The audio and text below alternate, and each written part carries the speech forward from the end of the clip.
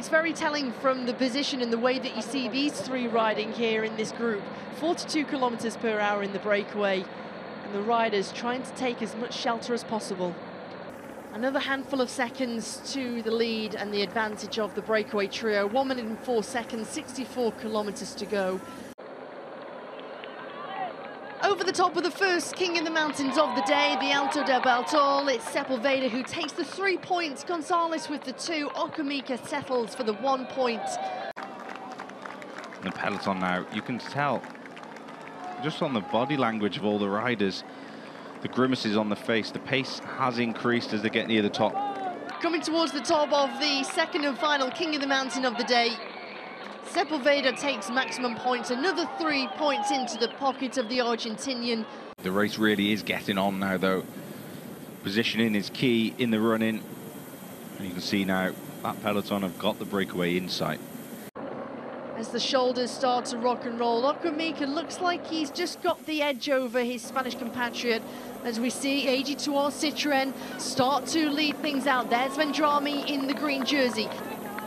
And Okamika goes through that intermediate sprint. He takes the maximum points. He takes the 20.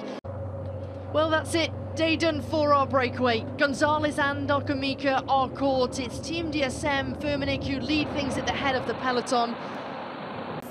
4.2, and there's been a crash.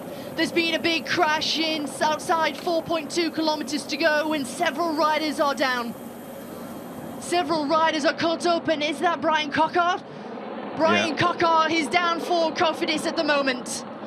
Here comes Lotto Destiny in the red jerseys. They've got Milan Menton. It's job done for Dylan van Baarle, as now it's Tobias Beyer who takes over for Alpecin de Koning at the moment. There's Groupama FDG, and they're looking after the interests of Lewis Askey. Lewis Askey, the man from Cannock in the Midlands in Great Britain. He's in his Grand Tour debut, and he's looking for his Grand Tour stage victory, his debut stage victory in a Grand Tour. 1.6 kilometers to go as they take the next roundabout, and here comes Little Trek. They take that sweeping right-hand corner, and the road starts to rise, and they're inside 1,000 meters to go. Now Alpecin de Koning, they start to open things up, and there is Milano. He's sitting in fourth wheel at the moment, and he's got Rui Oliveira leading him out at the moment. A little bit of bumping and barging there from EF Education Easy Post, with Marijn van den Berg sitting in second wheel. He wants this lead out from Rui Oliveira at the moment.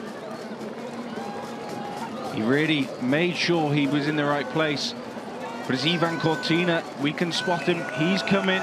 Rui Oliveira into this left-hander now, 400 meters to go. 400 meters to go, and here's Marijn van den Berg, and he comes down. The Marijn van den Berg of EF Education comes down, and here goes the launch of Sebastian Milano. Milano looking for his second Grand Tour victory, and the chains off. Even Garcia Cortina, he's got caught up, but here comes Milano. The Colombian is looking for the stage victory, but can Groves catch him on the line? Here he comes inside the final 100 meters. Groves, what's he got left? Is he going to take the stage? Groves on the line, and Groves takes his second victory in La Vuelta a España, his third Grand Tour stage victory. Time to perfection, he catches Milano. Wow.